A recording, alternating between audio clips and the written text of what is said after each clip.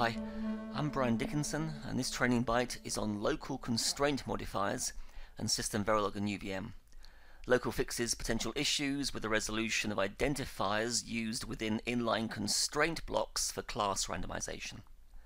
This applies to both explicit randomization with an inline constraint, but also randomization performed using, for example, the tick UVM do-with macro. We'll stick with the do-with macro as an example. And SystemVerilog says that the identifier is first resolved by looking in the object which is being randomized. Here we're randomizing PKT. That's a handle on YAP packet, so we'll look at the YAP packet declaration first to resolve the identifiers, and the identifier length here maps down to a property of YAP packet which is used to determine the number of bytes in the payload. If we don't find the identifier in the object being randomized, then we look in the scope of the randomization call itself, called the local scope.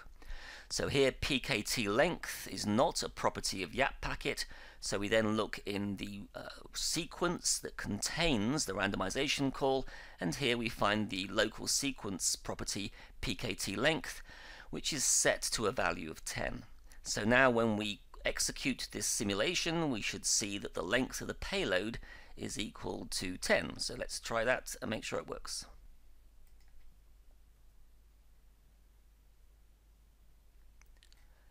So here we can see that the constraint has worked and the payload has a length of 10 bytes. However, the problem comes if we accidentally use a local property inside the sequence which has the same name as a property in the object we're randomizing. As an example of this, let's perhaps change this local property to be address ADDR. That's a property inside of YAP packet itself. If we update all these references here inside of the sequence, now when we make a randomization call, both of those identifiers will map down to properties inside the local YAP packet. So the sequence property ADDR cannot be seen because it has the same name as a YAP packet property ADDR, and we look in the scope of the object first.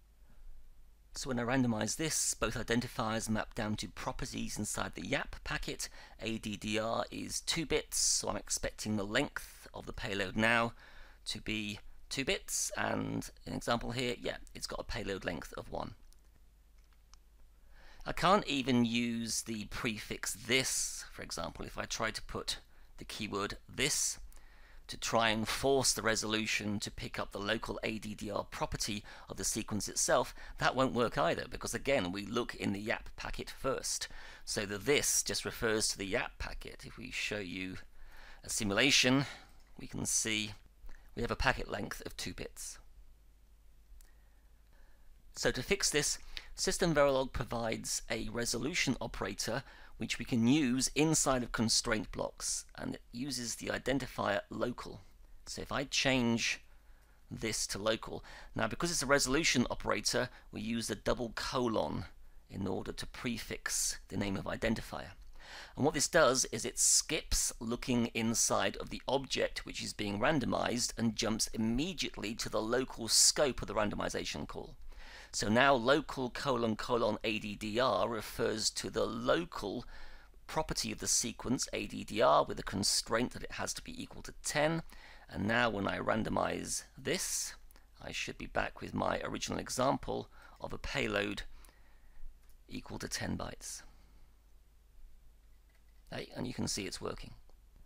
So the obvious thing to do is to not use a local property with the same name as a property of the object you're randomizing, but that's not always possible, so perhaps as a precautionary move you can always use local as a prefix to the local properties of the sequence. Note that you can also use local in front of something like this or super, for example. These also work, so let me show you an example of that.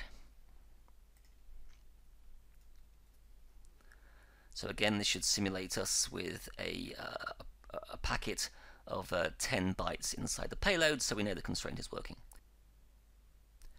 So to resolve any resolution problems you have, or just as a precaution in case you don't know what the property names being used in the object are, local can help you inside of constraint blocks.